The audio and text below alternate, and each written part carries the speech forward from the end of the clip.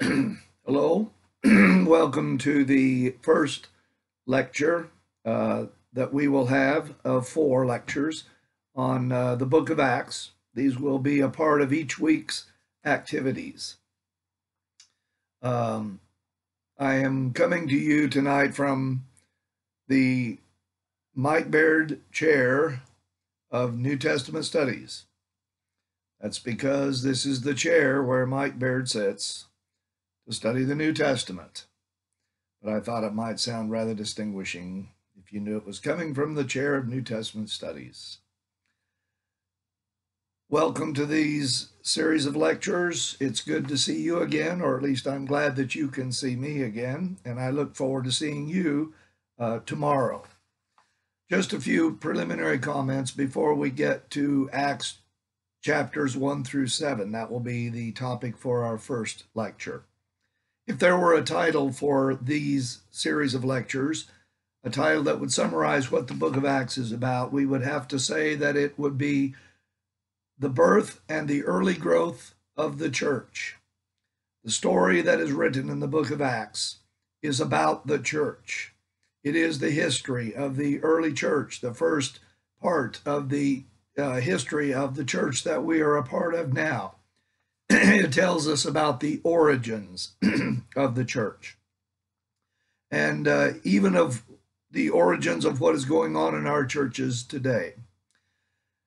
In a sense, the book of Acts is to the history of the church what Genesis is, the book of Genesis is to the history of the world. The book of Acts, it tells us of our Genesis as a church, the genesis of the organization that you will spend your life serving in. And so the book of Acts is extremely important for us understanding the church. It is about the birth and the early growth of the church. The method for these lectures that we will be following in the next few weeks will be to track prominent themes throughout the book of Acts as we go through each section of the book of Acts, as we follow the story all the way through from Acts 1 to Acts 28.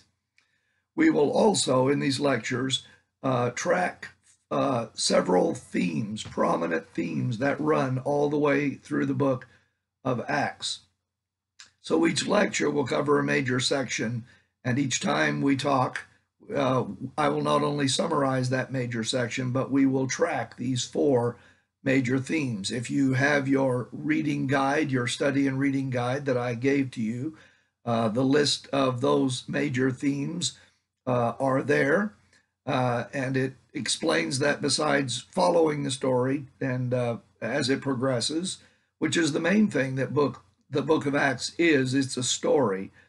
But there are also the theme of the church and its ministry and its structures, its organization, its strategies. There's the theme that we find in the speeches of Acts, which will be the message of the church to the world. The theme of the work of the Holy Spirit is very prominent all the way through the book of Acts, so we will track that theme in each lecture.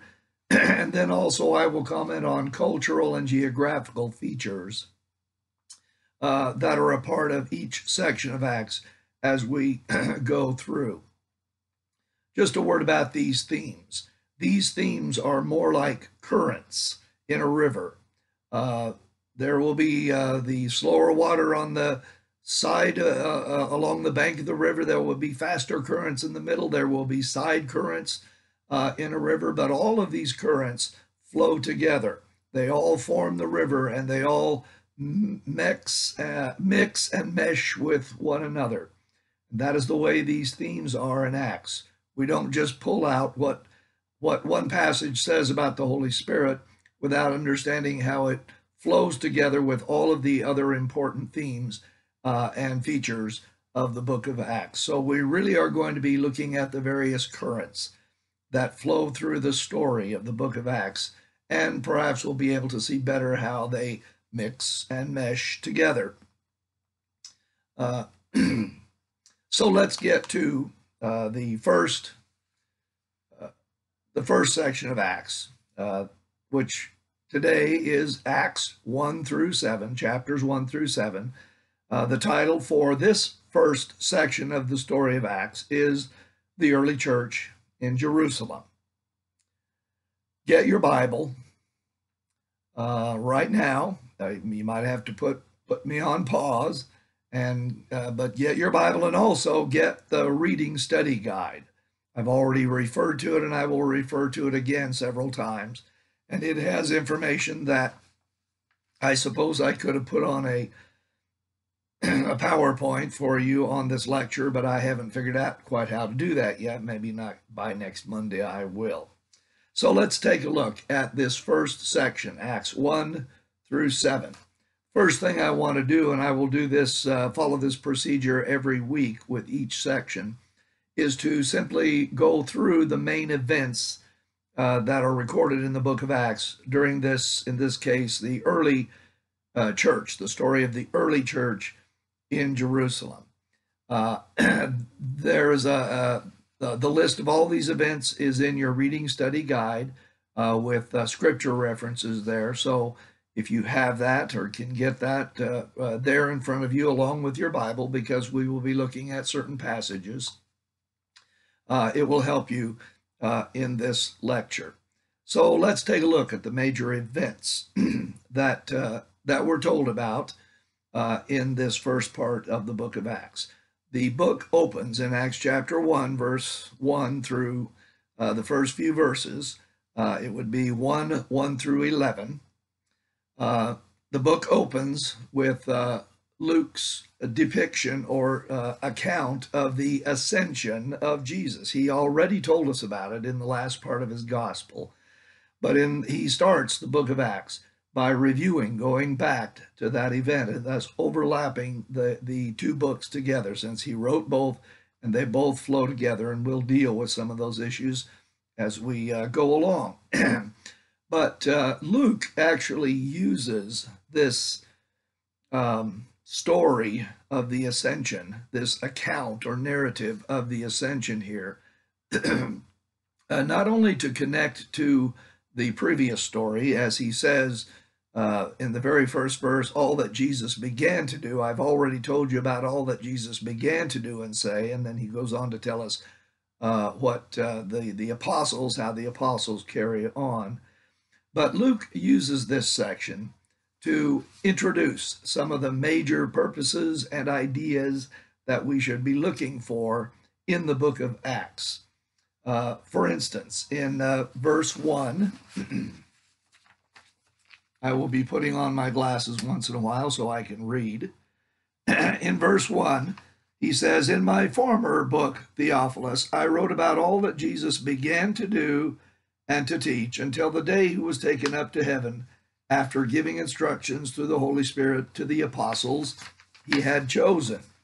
In verse 1, of course, Luke wants us to see that the story, the narrative that we're looking at, is a continuation of what Jesus has done, a continuation of his ministry. I think that throws a very important perspective on the book of Acts. We have to understand that Luke is trying to help us to see that what is going on, what is moving this story forward, what is bringing this church into existence, is the continued ministry of Jesus, although it is through the presence of his Spirit and not in his bodily form. That brings us to the second thing that I just read, where Luke refers to the apostles that Jesus had chosen. Because the book, as you know, the title is The Acts of the Apostles. The book tells us about what these apostles did as they followed through on the commissions, the commandments that Jesus had given them. They become the main human actors or characters in this story, just as Jesus was the main human actor and character in the gospel story. Now the apostles step up to take their place. We read about Peter. He is a major character. John. We also read about the Apostle Paul, who was, of course, not chosen by Jesus during his ministry. But that's one reason why Luke spends so much time to tell us about the work of Paul, so much time to tell us about the conversion of Paul, so that we understand that in his in his awesome wisdom, God also chose Paul as an apostle along with Peter and John to bring this church into being. In verses 4, 5, and 8, we also observe that Luke redacts, or he adds to his story of the ascension. Let me read that in Acts 1:4. Luke tells us, on one occasion, while he was eating with them, that is Jesus, he gave them this command: do not leave Jerusalem, but wait for the gift my Father promised, which you have heard from me speak about. For John baptized with water, but in a few days you will be baptized with the Holy Spirit. Luke redacts his earlier version of the ascension by adding Jesus' comments about the coming work of the Holy Spirit. And then, of course, in the commission that Luke records in verse 8, he says, but you will receive power when the Holy Spirit comes on you, and you will be my witnesses in Jerusalem and in all Judea and Samaria and to the ends of the earth. So through this redaction work, Luke helps us to catch another very important theme and be aware of it, and that, of course, is the work of the Holy Spirit in the book of Acts. Another very, very important addition. And we'll come back to some of these features. And then also in verse 8, Luke sets the, actually what you might call the geographical agenda for the birth and the growth of the church that we find in the book of Acts. In verse 8, Jesus says, you will receive power when the Holy Spirit comes upon you, and you will be my witnesses in Jerusalem and in all Judea and Samaria and to the ends of the earth. Notice the geography. This story, the book of Acts, is going to start in Jerusalem, as we will see tonight. Then it moves out to the surrounding territories, to Judea and Galilee and Samaria, and then into Syria. And then eventually the final chapter will have Paul, the story of the church, ending in Rome. And so this commission that Jesus gives, Luke puts it here also to help us to understand that as we look at the book of Acts, we are going to see the birth of an organization, a group, an institution, the church, that will start in Jerusalem, but will take find its context, its fullest and best context in the broader scope of the Greco-Roman world, and of course now all over the entire planet. So there is a little bit of an agenda that we see in this section. So the book starts off then with the ascension of Jesus. Then in the rest of chapter 1, we're told that the disciples begin meeting together in Jerusalem. They select a replacement for the apostle Judas, who, of course, had committed suicide. And so we see attention given to the structure, the organization of the church. Then in chapter 2, we are told about how the power of the Spirit fills the church. We usually talk about it as Pentecost or the day of Pentecost. And at this time, we are told, the record tells us, that the church, most take the view that this is the moment when the church is truly born as the Spirit-filled, as the community and the organization of Spirit-filled believers of Christ carrying the gospel to the world. This is the birth of the church. I would only comment here that and the title of this period within the event, within the early church, is The Power of the Spirit Fills the Church. I think it's helpful to understand right up front and early on that by filling here, this does not imply that there is some sort of liquid or some sort of substance, or that there is going to be an emptying necessarily. In this case, what we see is that these people the apostles, the women, the family of Jesus, all that were there at that time, they were filled with Christ. They were filled with the Spirit of Christ. They were filled with a person, with Christ, through his Spirit. Jesus had told them that he would come back after he had left them. He would come back and guide them to understand, remember what he had said, and he promised that through a helper, he would come back and help them. And of course, this helper, this paraclete, is the Holy Spirit. So what we're looking at here is Jesus himself moving in to where he said he wanted to live within his church and within our hearts. This is Jesus moving in to take residence in the church and in each believer. Let's always remember that the filling of the Holy Spirit was not simply the filling of you and me as individuals. It is perhaps first and foremost the filling of the church, and it is in this context that we experience this filling of the Holy Spirit. He didn't just fill persons. He filled whole groups of people, and one day his Spirit will, of course, cover and fill all of the earth. So on the day of Pentecost, the power of the Holy Spirit filled the church. And immediately following that, in the middle part of Acts chapter 2, Peter stood up, as you know, and preached the first Christian sermon. So that's the major event. There are several substantive sermons that Luke recorded that Peter preached, and then later on that Paul and others spoke.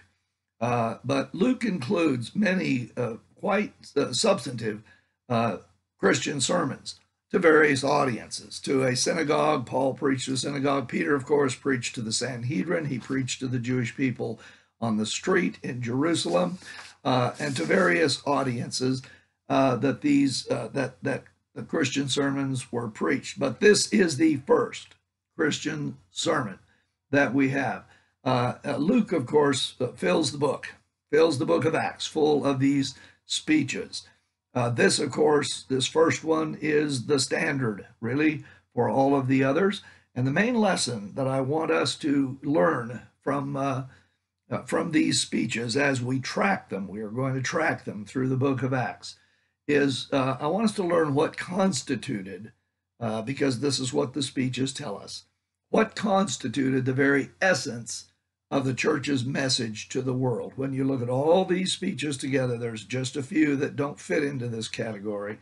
When you look at these sermons all together, it becomes very clear. Luke wants us to see very clearly what was the very core and essence of the message of the church to the world. Some call it the gospel.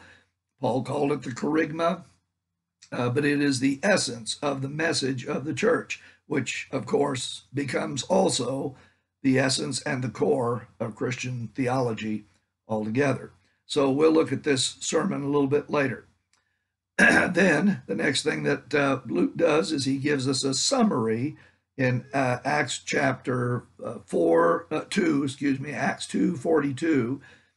Luke gives us a little bit of a summary of the various activities of the early church, the ministries of the early church. And then following that, in the 3 chapters following that, chapters 3, 4, and 5, Luke gives us anecdotes, stories, to show us the church doing these things that he tells us about in that summary section in Acts chapter 2, verses 42 through 47. So we have 2 sections that just sort of give us a good, clear picture of what the church did in those early days. And it's not just to give us a picture, but it's to help us to understand how the church responded to the message of Jesus and the commissions of Jesus and how they fleshed it out. And these, of course, become a good model for us, although we're not called upon to replicate every single event, and I'll be talking about that as we go along. But we have this summary of the work of the church, and then some anecdotes, stories that tell us how the church did that. Then in chapter 6, we read that the church had grown to a certain size, that they had to actually change the organization. They had to add a new leadership level. The apostles did, because they were the main leaders at that point. They had to add a new level of leadership and chose 7 assistants. Some would say that this is the origin of the office of deacon. Perhaps it is, because the word for deacon is used in the passage to describe what both the apostles and these 7 assistants do for the church. But this would be the historical kernel of a very important change and addition to the leadership structure of the church. And then following that, in the last event that we're told about, is the work of Stephen, who is one of those 7 assistants. And Stephen gives us yet another fuller perspective, or better perspective, or another perspective on how, what kind of leaders there were in the church and how they did their work. And of course, Stephen, as we will see, as you will see in your reading, became the first Christian martyr. So this is what Acts 1 through 7 is about. Just a little bit of a review and a few comments. Let me now turn to track some of those themes that I mentioned, or these currents that I mentioned earlier. Let me turn now to track some of these. If you have your reading or study guide, you will see that I've listed some of those currents. The ones that we will cover now are the church ministry and structure and strategies, what these chapters, Acts 1 through 7, tell us about the church's ministries, their structures, leadership structures, organizational structures, and their strategies. Then we will also track the speeches in Acts a little bit. We won't be able to go into a lot of detail, but I'll track a few ideas. Then we will look at the presence and the work of the Holy Spirit a little bit more than we have already. And then we will look at the cultural realities, challenges and realities that we find operating in this story. And all of these themes, all of these currents play a big part in understanding the story that Luke tells us. They're a big part of that story. So let's take a look. Let's just take a few minutes to track these 4 currents as we follow them through the first section of the book of Acts. First of all, church ministries, church ministry, and church structure and church strategies. So the first, and the order of these themes is not indicative of which might be the most important. They all flow together. They're all critical and important. But since the book of Acts is mainly focused on the early church, let me start with what this, and of course, the story of the very birth of the church in these chapters will give us a very, very good view of what in essence the church as it came into being, what it was. So church ministry, structure, and strategies. I would point out mainly one thing from this section, and that is the importance of the apostles. We will follow this theme through, and we'll see a lot more information about changing church structures and strategies and tasks. But in Acts 1 through 7, the major characters, the human characters, are the apostles, Peter and John especially. But the apostles are referred to as the 12 or the 11. And so they are seen as a group in this section.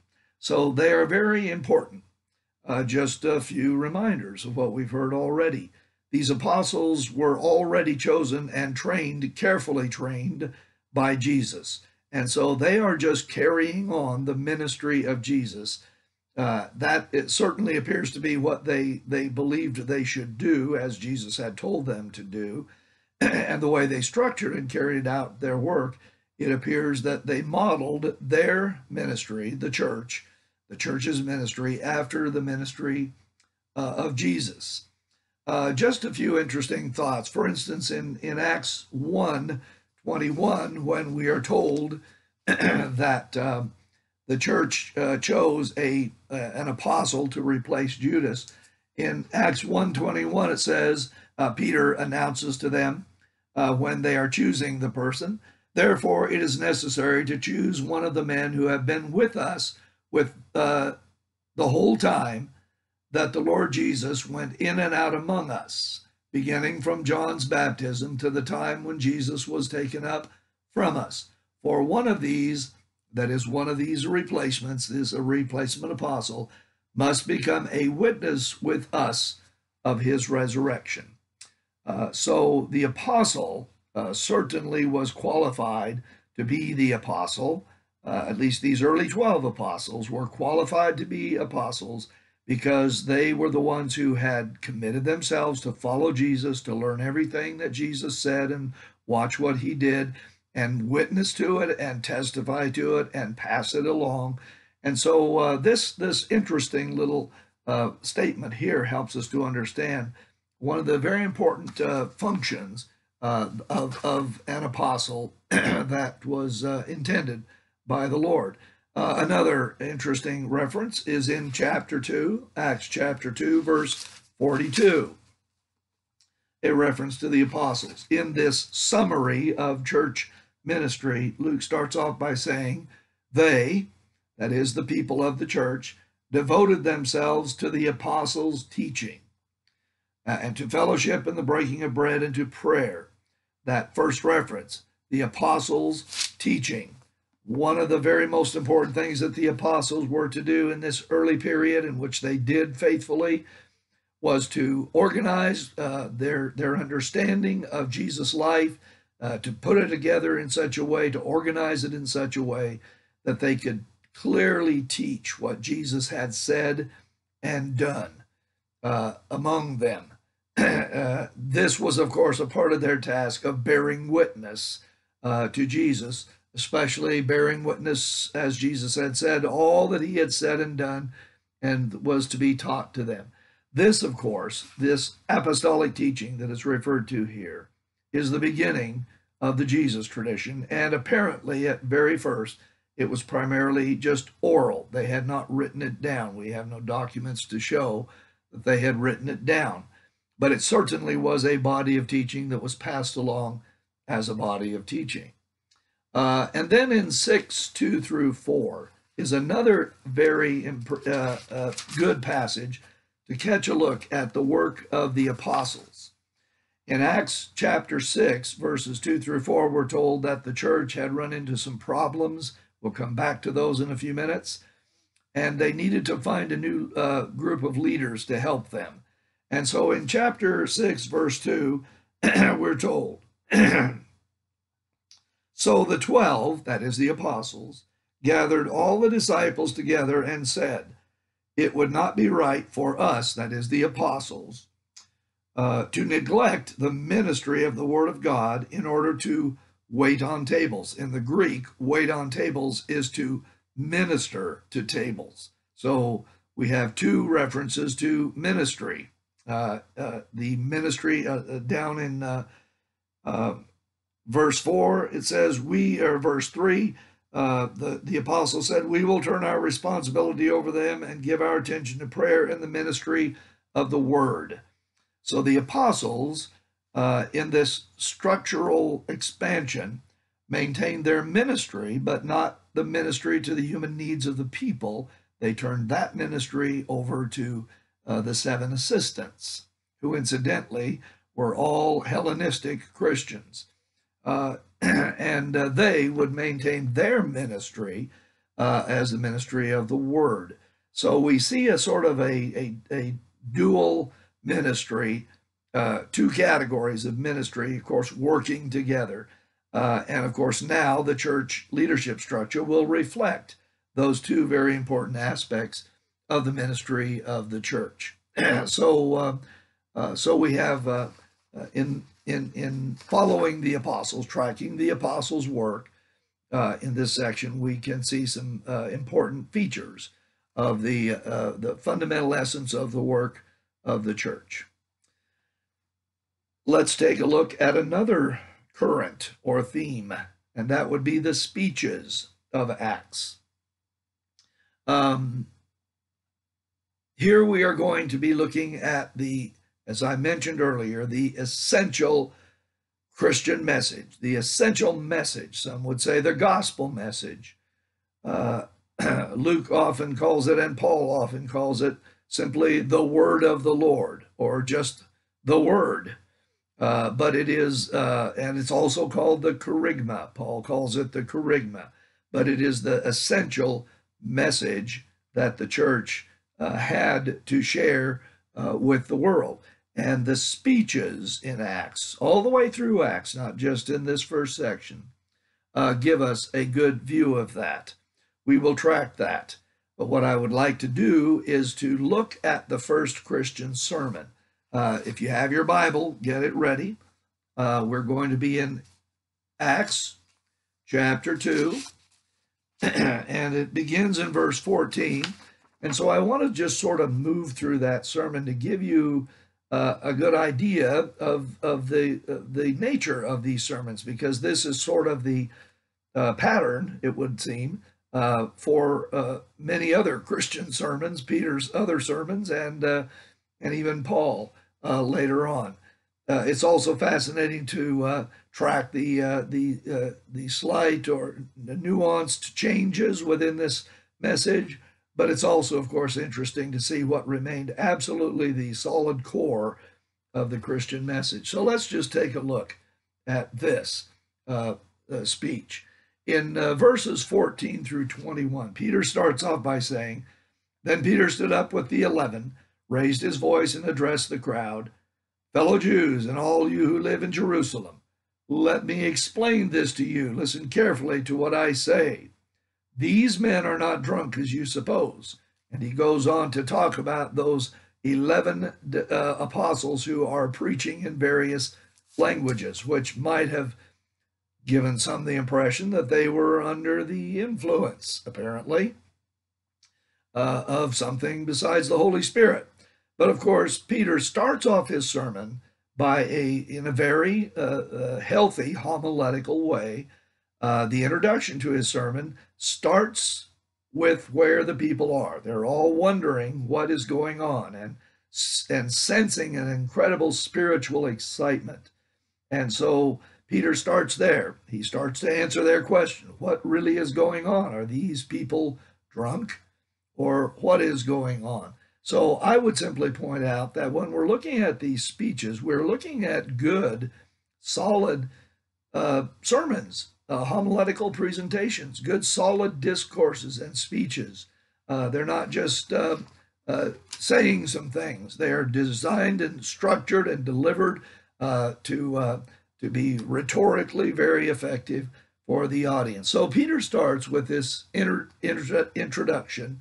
And notice also that he doesn't just explain that it's not a matter of drunkenness, but their spiritual power, but he also uses the Old Testament scripture, the scripture in Joel, to point out that this is what God said would happen in the last days. So in his introduction, Peter not only helps them to begin thinking about this experience this power that they're feeling and this experience that they're seeing, just see it in a different way, but he also wants them to see it within the framework of their own theology, and especially their eschatology, because Jews were interested in when the Messiah would come again and the kingdom of God would come. And so Peter gets their attention very effectively in this introduction. Then in verses 22 through 35, we have the basic body, we might say, of this sermon. And in it, of course, we see a certain core that is there. It is the core of the Christian message. So let's take a look at that. Verse 22, Men of Israel, listen to this. Jesus of Nazareth, that is the center of a Christian sermon, at least the sermons and the speeches in Acts. Jesus of Nazareth was a man accredited by God to you by miracles, wonders, and signs which God did among you through him, as you yourselves know. So he starts off focusing on Jesus of Nazareth. He starts off with the marvelous life of Jesus. And then he goes to the next. This man was handed over to you by God's set purpose and foreknowledge, and you, with the help of wicked men, put him to death by nailing him to the cross. So he goes to the death of Jesus. That, of course, we're getting now to the very rock bottom core of the Christian message, but it doesn't end there. But, verse 24, God raised him from the dead, freeing him from the agony of death, because it was impossible for death to keep its hold on him. And so he now goes to the resurrection. Then if you will notice down verse 32, God has raised this Jesus to life, and we are all witnesses of this fact. And now exalted to the right hand of God, he, that is this Jesus of Nazareth, he, this Messiah, he has received from the Father the promised Holy Spirit and has poured out what you now hear and see. Interestingly, Peter adds to the very core of the Christian message, Jesus of Nazareth, his marvelous life, his death, his resurrection. He also adds Jesus' ascension, and he connects the coming of the Holy Spirit at Pentecost. He connects it with Jesus' ascension. He biblically connects it to that. So the center of this sermon is basically the earthly career of Jesus, or the career of Jesus, the Messiah, as he came among us in his life, his death, his resurrection, and his ascension back to the Father. And now we see the full power of that action taking place in our midst. Of course, he ends his sermon with the place that he started it, or at least he ends the body of his sermon in the place that he started that. This is in verse 36. Therefore, let all Israel be assured of this: God has made this Jesus, whom you crucified, and who is alive and ascended, and whose spirit is among us. He has made this Jesus, whom you crucified, Lord and Christ. That is the core of the Christian message. We will see it again, not in exactly those same words, but we will see those same elements, or most of them, consistently in the Christian sermon. The last part of the sermon is the call to response. That's always a good thing to do, especially in a Christian sermon, as to call people to response. And of course, as you know, Peter is interrupted, which is not always a bad thing when you're preaching. But Peter is interrupted, and the people say, "What shall we do?" And Peter replied in verse 38, "Repent and be baptized, every one of you, in the name of Jesus Christ, for the forgiveness of your sins, and you will receive the gift of the Holy Spirit." So Peter, his call to response is basically repent and be baptized. Now, we debate that a lot, especially what kind of response is being called for. And so, just at least to give you perspective on how to answer it, this is exactly what John the Baptist had said when he called people to the kingdom of God: repent and be baptized. This is exactly what Jesus said when he walked upon the scene, announced the kingdom of God, and he called for repentance and also utilized baptism. So however we understand Peter's response here, we have to understand that it was consistent with how the kingdom of God had been introduced by John and brought into being by Jesus. Certainly, of course, the issue is not just repentance and baptism and repentance, but the real deep issue is forgiveness of sins. And so the response, of course, is the call to receive God's reconciliation, God's forgiveness, which would certainly be depicted and received by baptism and repentance. And so Peter ends his sermon then with this call to repentance. In other Christian sermons following it in other places in Acts, even in the section we're in, faith is added. They're called to believe in Jesus and repent. So this would be just a little close-up look at one of the speeches and some of the important features. Let's also track the presence and the work of the Holy Spirit in this section, Acts 1 through 7. This, of course, is a major theme all through the letter, and I'm not going to say a lot about it. I've already mentioned some things about the filling of the Holy Spirit on the day of Pentecost. But let me just point out some things. This radical experience of spiritual power that is seen on the day of Pentecost is actually seen repeated several times all through the book of Acts.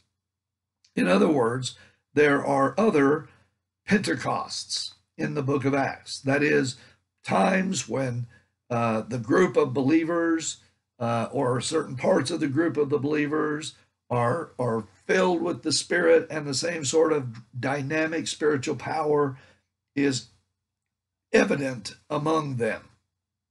After we're told that in another chapter or two, that after they had been severely persecuted by the Sanhedrin in Jerusalem, they went aside to heal and to pray, and they asked the Lord to give them boldness and not be afraid because of the persecution.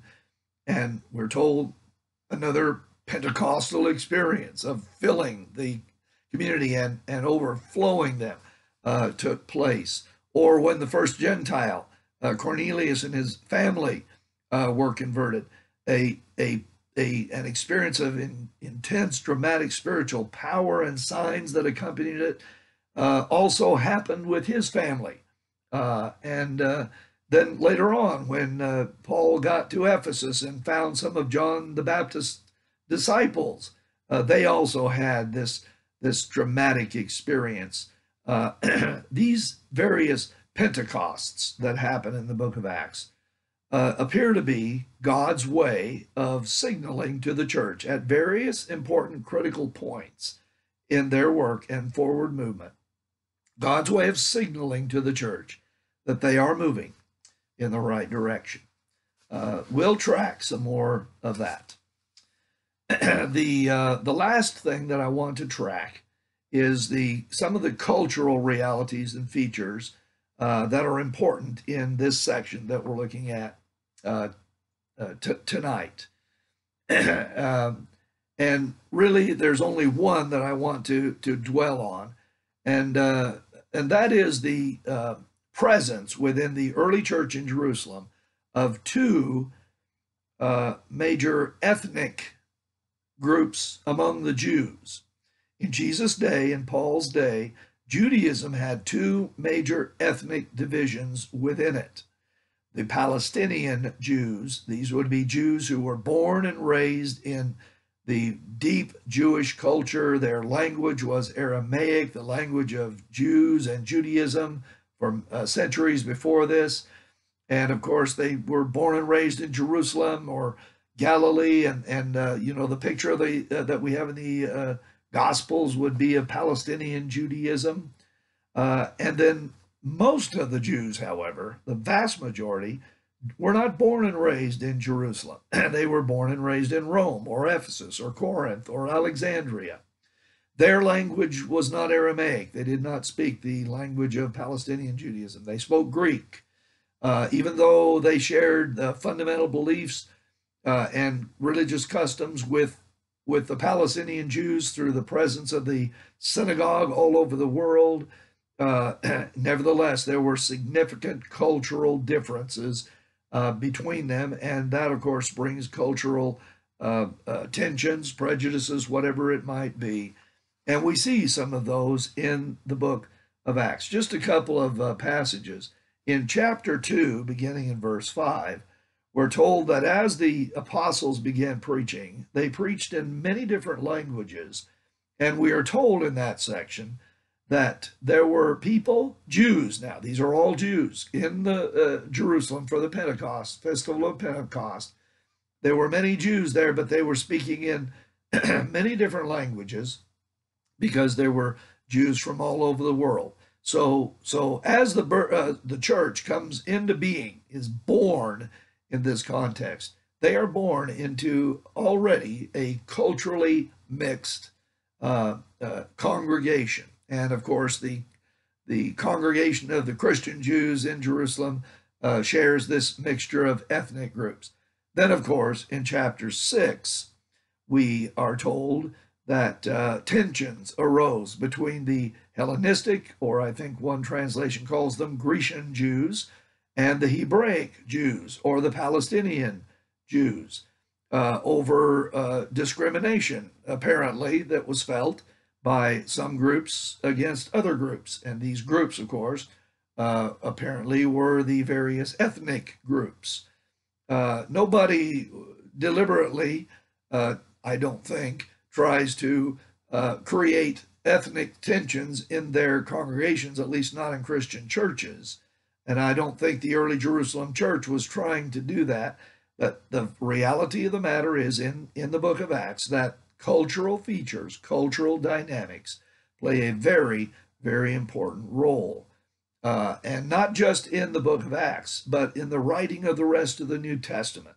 The Hellenistic culture, not only of the Jews that are in the church, but also, of course, the Gentiles who are from Hellenism, and they're pure Hellenists, is a very important part of the church. So we will track some of these cultural tensions and changes and growths as we go through. So those four things we have tracked this evening from Acts 1 through 7. Just a few concluding words to you as we move on from this lecture. Be ready tomorrow, or if you're looking at this video on Tuesday, then it's later on today. Be ready to get on Zoom tomorrow at 11 a.m. on Tuesday. That would be March the 24th at 11 a.m. So if you haven't set up Zoom in your computer, or your tablet, or whatever, you need to do that. And I have your email addresses. I sent out something earlier.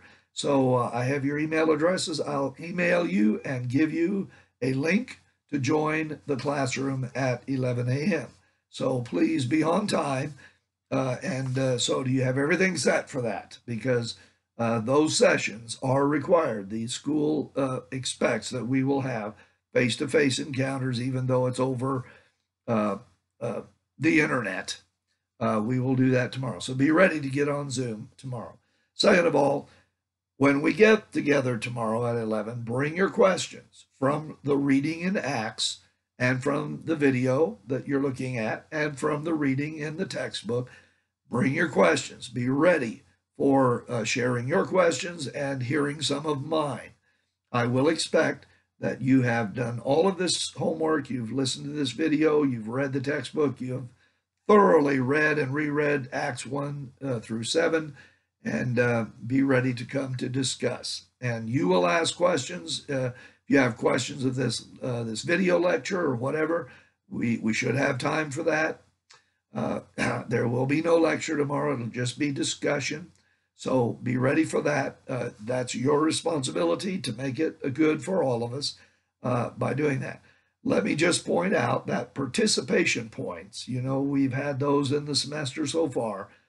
They will not just be based, participation points from here on out will not be based solely on your contribution to the discussion forum that we have. It will mainly be based on your participation in the classes, the face-to-face classes, the Zoom sessions that we have every Tuesday and every Thursday. So, be aware that it's very important that you be with us on those times. I hope you have a good evening or a good morning. I look forward to seeing you again very soon. And God bless you, and good evening.